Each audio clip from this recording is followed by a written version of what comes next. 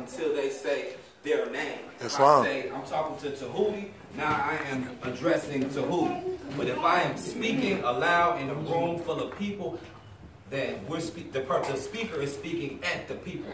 So some of the things that the speaker may be saying, it may be something they say that's not pertaining to you, but one will feel like it is pertaining to them and want to make a comment on what the speaker is saying. When the speaker is just speaking, they're speaking on a broad term in general for everyone. That's fine. Not just one certain person. So for me, what I'm saying is our etiquette on mannerisms, like they say, on how we do floor etiquette when someone is speaking. Yes. We should allow them their piece, it's fine. their words. It's fine. Have questions.